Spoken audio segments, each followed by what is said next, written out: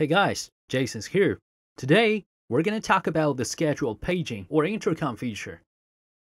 Scheduled paging or intercom allows an extension user to play an announcement to users on the specified date and time, or play a pre-recorded prompt to them directly. Anyway, let's just jump in and check this out. Take this scenario as an example. Say we want to play a pre-recorded music to all users at 8:45 a.m. and 6 p.m. every workday. First, upload the prompt to the PBX. Go to the custom settings. Click to upload the document.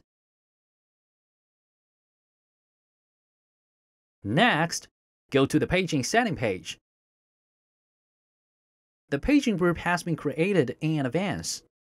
If you're not clear about that, please refer to the link in the description. Edit the paging group we're going to use. Apply the prompt here. Click Save and Apply. Choose Scheduled Paging or Intercom. Click Add.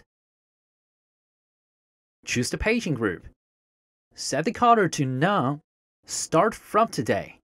Set the time to 8:45 a.m.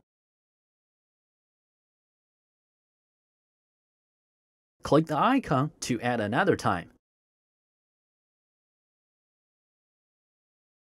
And the last, check all the workday. Click on Save and Apply. The system will play the music to all users' phones at the set time. Let's take a look at another example.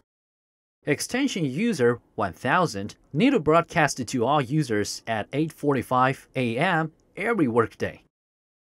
The paging group is created. We're going to add one scheduled paging. Click on Add, choose the paging group, choose the color 1000. Set the date. Start from today. Set the time, 8:45 a.m. in the morning. And the last step, just check Monday to Friday. That's it. Now, the system will make a call to the user 1000 at 8:45 a.m. He can pick up the phone and play an announcement to all users.